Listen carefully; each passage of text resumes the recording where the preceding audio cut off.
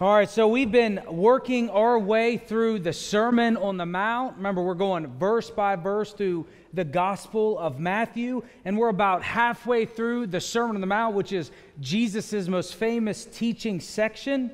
And in this sermon, Jesus gathered his disciples around for this teaching moment, and we know the crowds gathered around him as well to hear just what he has to say. And in this, Jesus cast his vision for this kingdom that he's kind of initiated, installing the already but not yet, and all those different things we hear about. Jesus is talking about what it looks like. He explains what it looks like to be his follower. He explains how he's come to fulfill both the law and the prophets, which is the entire Jewish Old Testament, and he gives us a refresh of what it looks like to live a life honoring to God.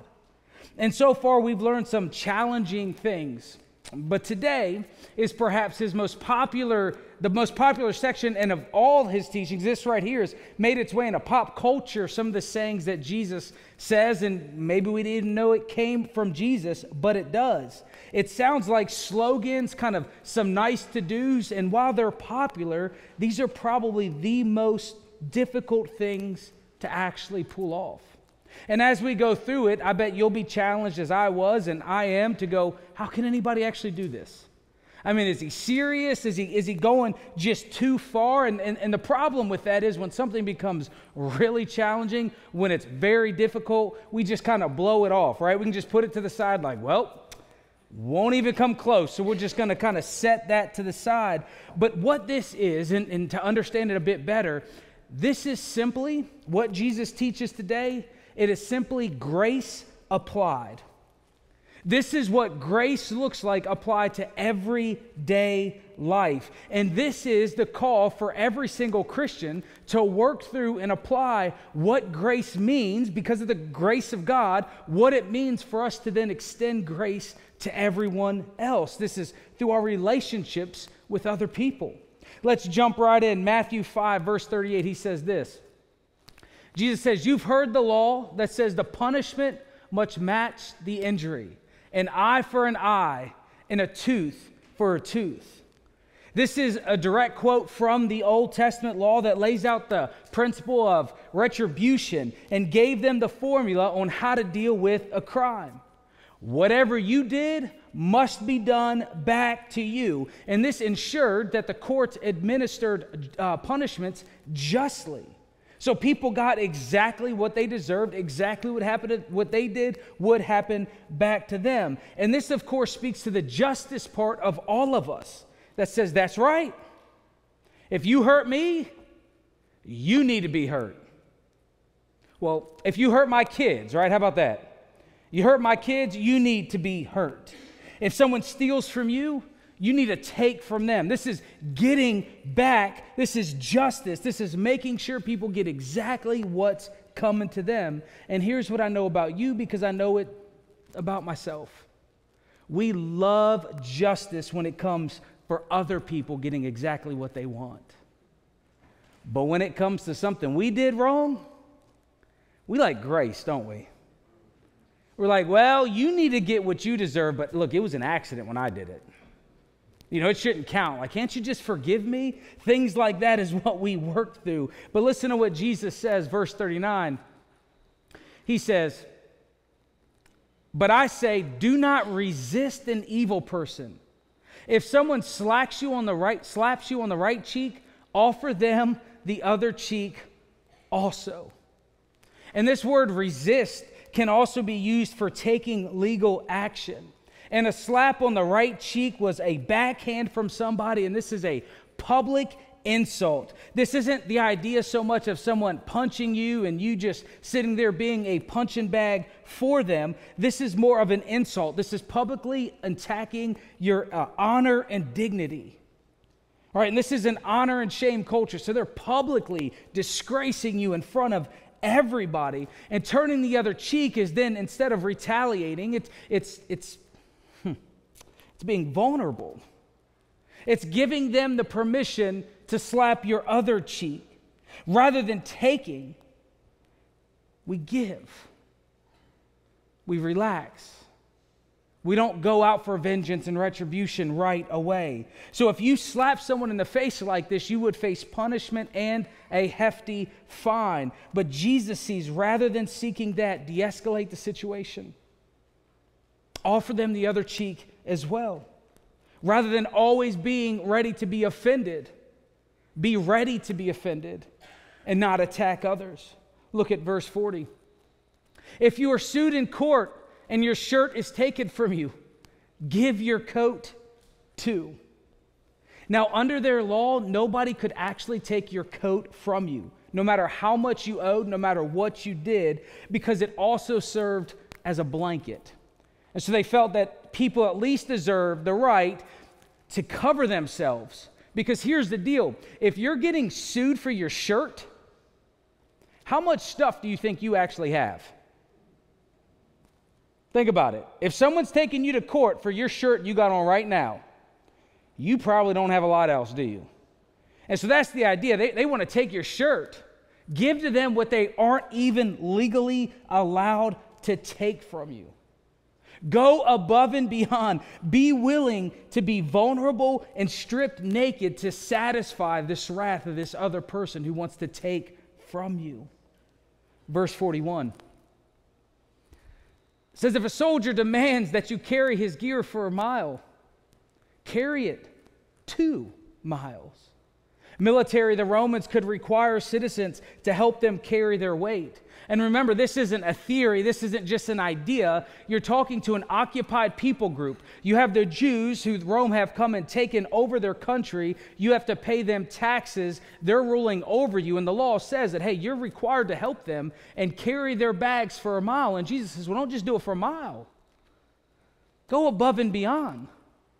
Carry it for 2 miles, which would make a 4-mile walk for you if you were coming back. Rather than being aggravated, rather than being aggressive, always complaining about your rights and how wrong everyone else, Jesus says, listen, just go the extra mile to serve other people. Verse 42, and this is super challenging. Give to those who ask, and don't turn away from those who want to borrow. Not only are we supposed to respond positively to people who treat us terribly, but we're supposed to give to those who beg and borrow. We are to give those in need. We are to be marked with just this generosity that if people ask us for something, we give it to them. It doesn't say give them everything they ask for, by the way. This isn't the right for someone to come in and demand the deed to your house or anything like that. But if someone's begging, if someone needs help, he says, don't turn away. Give to them. Help them. Even those who you know can't pay you back, give to them anyways. Jesus is teaching that Christians should be known for generosity, not asking for money. And if we were to pull the landscape of our culture and ask them, do Christians give more or do they request more? How do you think they'd respond? We should be known for our generosity. So grace applied means our first response is to avoid retribution, getting even, getting revenge, paying people back for what they've done, both legally, because this is all their court system, right? This is where we have to apply our ethics, not only personally, but legally, and work through all of that. We're to seek to lay down our rights for the benefit of other people. And listen, I can't tell you what this looks like in every situation because this is ridiculously challenging what Jesus says here. But I can tell you this is where we need to start moving towards. Living graciously. Rather than always getting worked up, ready to defend our rights, trying to take vengeance and justice in our own hands, right? Like our own version of Batman. Instead of living that out in the world, we're to be gracious and loving. Rather than be on the offense, Jesus says, be ready to be offended for my name. And the pushback is, I really do get it, he can't be serious. There's no way anybody could do this. But remember what Jesus said at the very beginning, Matthew 5, he told us this, Matthew 5:5. He said, blessed are the meek, for they will inherit the earth.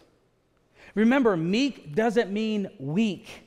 In order to be meek, in order to turn the other cheek, in order to allow someone to take advantage of you, that means you could actually put a whooping on them. Y'all know what a whooping is? That's how we said it in Virginia. I'm sure y'all ain't or people say something like that.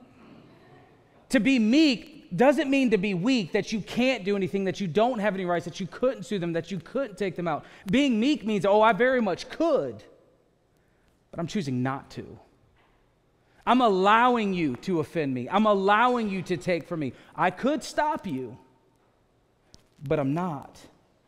I'm giving up my rights. And do you realize how confident enough you have to be to let this happen? Do you realize how strong and secure in your identity in Christ and who you are to allow someone to publicly embarrass you and you not retaliate against it? I mean, how secure do you need to be? And that's what Jesus is calling us to be. Rather than seek retribution, we seek peace, we resolve, we forgive, and it truly takes a confident, secure person to actually pull this off. And it'd be one thing if Jesus stopped here, but he doesn't. Look at the next part. He goes straight in, verse 43. He says, you've heard that the law says, love your neighbor and hate your enemy. Love your neighbor was a truth well known from the Old Testament, but the trouble is they would narrowly define who their neighbor was. So for us, it'd be like, maybe I can love my next door neighbor, don't really have a choice, share a fence with them, trying to work it out, but 3 doors down, there ain't no way. There ain't no way I'm going to love them. I can't. They're not really my neighbor anyways. It's 3 doors down, not my next door neighbor, so then God's not really calling me to love them. And so they would say, well, it's only my neighbor it's the people who look like me, who sound like me, who talk like me, who have the same beliefs like me. Well, those are my neighbors. But those other people, can't love them. They're too different. In fact, Christians still operate on this principle. You hear the slogan of God hates sin, and that is true. The cliche is hate the sin, but love the person. And while I appreciate the sentiment there and what people are trying to say, what actually happens is Christians give themselves an excuse to hate people who are in sin. We give ourselves an excuse to dislike people. Well, we don't say we hate them, do we? We just don't let our kids play with them. We don't talk with them. We shun them. We don't really want them coming in the doors. We don't really want to be around them. Or we picket them. Some Christians do things like that. Start publicly attacking. Jesus is like, no. Let's fix this. Instead of narrowly defining who your neighbor is and this idea of hating your enemy, which is actually never said, it just must be something that they came up with or just a common idea. Jesus said, let's fix this, verse 44. But I say, love your enemies. You're like, my enemies? He's like, yeah. So I got to love my neighbor? Yep. So I got to love my enemies? Yep. So how do I get out of this then, Jesus? How do we get out of this, Christian? How do Christians publicly bash, talk bad, attack people? How do we do this when, even if they're our enemies? We love them and pray for those who persecute you. So we are to love those who want to hurt us. We pray for those who are trying to attack us. We do for them what they cannot do themselves. We intercede for them at the throne of God, asking Him to intervene and bless their lives. So we do the greatest thing possible, take them before God and ask for His help in this. So we love everyone. And what does that mean? The best I can understand it, it's that we hope and wish and do the good for everyone. We look out for people. We work for their good, trying to help them understand God, but even more than that, we want to help them with good works. So to love is not to shun, it's to do good. And it sounds impossible, but here's Jesus' point. He says, in this way, you will be acting as true children of your Father in heaven. For He gives His sunlight to both the evil and the good, and He sends His rain on the just and the unjust alike. So God's common grace affects all people, both good and evil. Therefore, we are acting as true representatives of God, of our Father. We are acting as true Christians. We are loving people, showing them grace, all of them. Because ultimately, they're going to stand before God, they're going to stand before the throne, and they will be held accountable for what they've done. But for us, Christian, that's not our job. It's not our job to do that. Remember, we've talked about this before. Paul tells us we can judge those people inside the church. You're a Christian? Yep, let's go. We can talk about ways we need to grow, things we need to do, because we're agreeing to be Jesus followers. But those outside the church, we don't condemn them. They haven't agreed to our set of rules. They haven't agreed to be Jesus followers. What are we doing? He says, love them.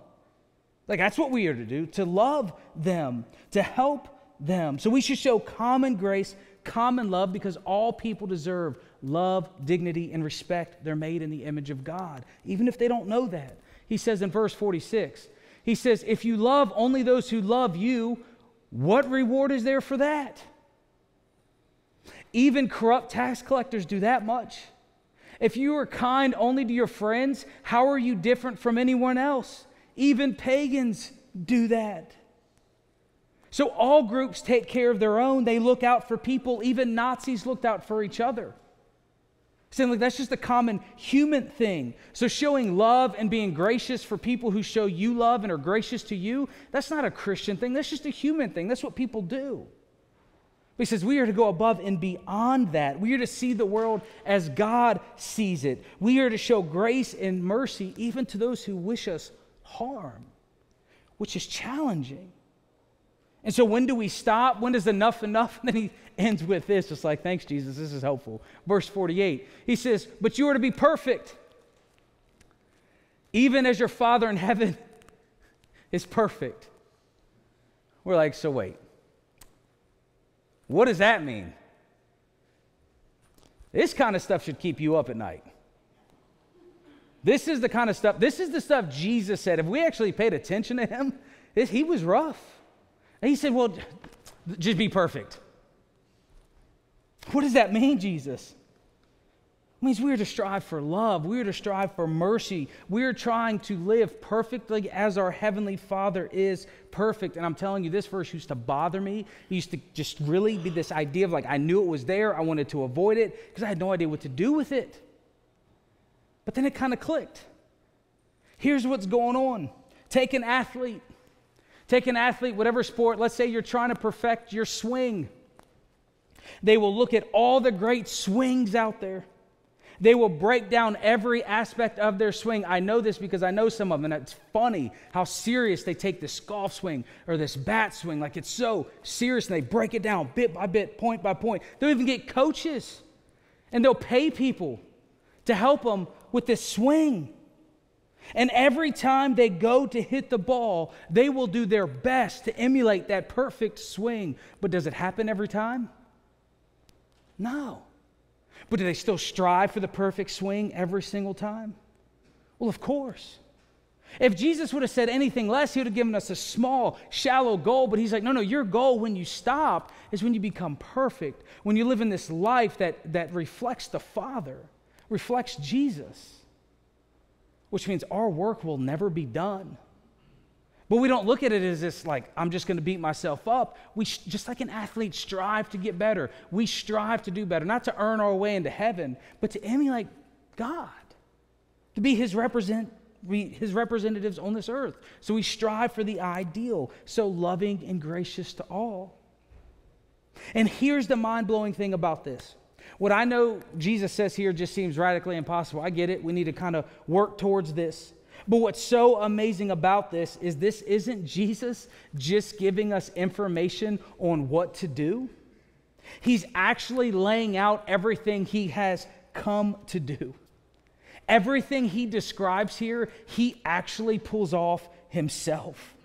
It's a timeline of events that we see him fulfill throughout the gospel. You see, Jesus, do you remember he was slapped by the temple guards in front of everybody and didn't retaliate against it?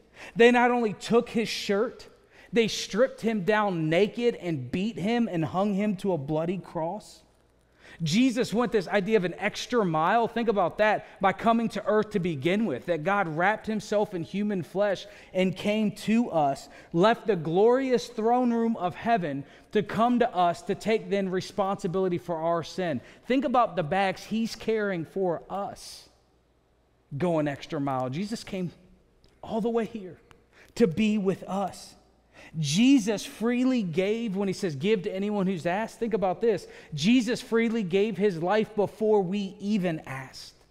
He helped before we knew we needed help. He died while we were yet sinners to demonstrate his great love. The Father gave his Son, the Son gave his life so you and me could experience his love and grace and freedom. He prayed for them as they nailed his body to the cross and said, Father, forgive them. God loved us, loves us, that while we were yet sinners, Christ died. So while we were his enemies, before we did anything good, we turned our back. That's what sin is, going away from God, not paying attention to what he wants, living our own way. Yet he loved us enough to die for us and call us into a relationship with him. So the love he showed, the greatest love and grace is shown by God himself. So everything he's describing is what he actually does for us. And then this idea of perfection, Jesus actually perfects us. Remember, once we come to know Jesus, we are sanctified. We are considered a saint. We are considered holy. So what becomes true, read the first chapter of Ephesians, what becomes true of Jesus is now true of us. So we are in Christ. So we are now perfected. When God sees us, he sees Jesus. Like that's been applied to our lives. So through our salvation, there is no condemnation for the Christian. That's grace in action. Him doing what we could never do ourselves. And then calling us to live like him, to apply that grace to other people. And so Jesus is teaching to say, listen, this is what I'm about to do. You're going to see this play out. Now, once you accept me, once you give your life to me, once you're a Jesus follower, you then go out and apply this grace to everyone else. You see, remember, the only reason why we have the teachings from Jesus is not just because he died for our sins. Listen, plenty of people died and plenty of people taught things throughout 2,000 years Jesus was here. But through his resurrection, because he rose from the grave, because he defeated death, like that's the reason why we have Jesus' teachings. That's the reason why we can have this hope. Not because we're just like anybody else, not just because it's another teaching, because he died and rose again, and everybody was like, well, you know what? If he can do that, let's just go ahead and apply everything else he said. We don't have to worry about this life. We don't have to hold on to it so tightly. We don't have to be greedy. We don't have to be fearful. We don't have to be scared. We don't have to stand up for our rights when we know Jesus has already stood up for us in the throne room of God. Like, we're good. So the hope we have, the grace found in Christ, allows us to give up our rights here, to know he's already earned more than we could ever earn. You see, acts of grace, they really do change the world. Standing up for our rights, fighting with people, always being offended, always being aggravated, that doesn't change the world. That's the same revenge story we've heard forever. I'm going to get them back. They hurt me, I'm going to hurt them. But actively, aggressively showing grace, that changes things. You see, Jesus wasn't passive. He was aggressively in showing grace and mercy to others. And for us in our country, we only have to look a couple decades back to look at what Martin Luther King did and those nonviolent movements, how it literally did change our country because they applied grace. They stood up in the face and followed Jesus' teachings. It actually works, but it's radically difficult to do. But that's our calling as Jesus followers. And so here's some ways we can pull this off. There's some ideas you get to brainstorm as well. But maybe for you, turning the other cheek, it means you just stop living aggressively trying to find ways to be offended. Listen, I know people, you probably know people. If you don't know anybody, then guess who it is? It's you, right? We've talked about that before, right? Who always look to be offended. They're always looking that someone hurt them or someone did this. They really believe they're that important that everybody else is out to get them. How about we just stop looking to be offended all the time? We stop thinking everybody's out to get us. What if turn the other cheek means we just kind of relax and just allow that if someone is humiliating us, just okay, got it. And how about we aggressively seek forgiveness for all those wrongs and all that pain? We aggressively seek to forgive as Christ forgave us. And what about going the extra mile? What if it was for you, it just simply means going above and beyond? Like maybe for you, instead of just doing the bare minimum at work, you go above and beyond. Just because nobody gives you praise, just because nobody tells you well done, doesn't mean you can't follow Jesus and go the extra mile, doing far more than what people expect. And what does it look like for you to give to other people? To be generous, to help others. One of the ways I've tried to show my kids this, model it with my kids. Once you have kids, you start thinking about this stuff a little bit more, right? Like, what am I showing them? What am I not? But what we try to do is every time someone asks for money on the road, a homeless person, we try to give every time. It's like, well, good for you. Look, I'm not saying that. I'm just saying that's a way to apply that if somebody is there asking for money, a simple way to apply Jesus' statement is to what? Give them money. But how many times you go, well, they deserve it. They did it to themselves. Well, how do you know? Right? Give them $3 and move on. Give them $5. Well, inflation, give them $10 so they can get a soda. That's how much they cost nowadays. Right? Give them a couple bucks. Like it's okay. And the reason why I did that, because I saw my father do that. And it always struck me as odd. But just watching other people, and maybe for you, it just starts there. Being generous is this big thing. You've never been generous. Just kind of keep it all to yourself. But maybe just the people who are simply asking for help. Just give them some help or go buy them some food. We are generous because Christ was generous for us. We were broken. We were poor. We are sinful people who needed rescuing, and Christ came to us. And so what does it look like for you to love others? Love your enemies. What does that even mean, Jesus? That's too much. Well, how about this? What if we just love the people who disagree with us? What if we started there? What if you actively sought to love those Democrats? Or you actively sought to love those Republicans? Like, we're talking about our enemies. We don't even love our own people in our country. We got a lot of work to do, Christians. What if we simply started loving and working for the good of people who believed a little bit differently than us? Who thought a little differently? What, instead of being violent and aggravated and mean and always ready to lash out, especially on social media, what if we just loved people who were different? You see, this is what the church is supposed to be known for. We should be radically different in our love, grace, and mercy. And for the life of me, let me stand on my soapbox for 1 minute. For the life of me, I cannot figure out why Christians live judgmental, condemning lives, just sticking their nose up at everybody else. I don't understand it. Because it's not what Jesus teaches, like at all. He teaches us to love and show mercy and be gracious. That's who we're called to be. And if we think about what does it mean to love our enemies, it means wishing and hoping the best for them. Rather than praying for their demise, praying that people fail, pray the best for them. Pray that goodness will happen in life. God will bless their life. And here's the deal. None of us, at least as far as I know, we don't have any 4-star generals in here, and we don't have any presidents in here, do we? President of the United States in here? No. So none of you have to worry about that big theory about how does this work for war, because none of you are thinking about that right now. We get distracted with the big ideas instead of applying it to our neighbor next door, right? So that enemy in the office or that person down the road. That's what Jesus is calling us to love others around us. And so we strive for perfection. We get rid of those condemning thoughts and attitudes that say, well, I'm just a sinner, it's no big deal. But through Christ, you're a child of God. Through Christ, you've been perfected. So why don't we get caught up with the fact that in the eyes of God, we are loved, we are valuable, we are forgiven, and He has called us to follow after Him.